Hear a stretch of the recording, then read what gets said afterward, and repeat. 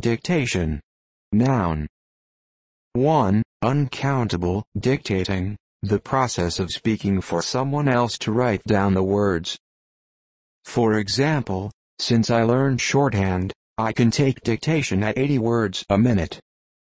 2. Countable, an activity in school where the teacher reads a passage aloud and the students write it down. For example, 1908, Lucy Maud Montgomery, Anne of Green Gables. We had reading and geography and Canadian history and dictation today. 3. Countable, the act of ordering or commanding.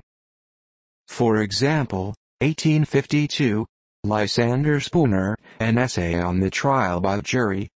Jurors in England have formally understood it to be their right and duty to judge only according to their consciences, and not to submit to any dictation from the court, either as to law or fact.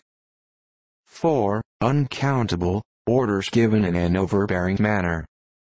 For example, his habit, even with friends, was that of dictation.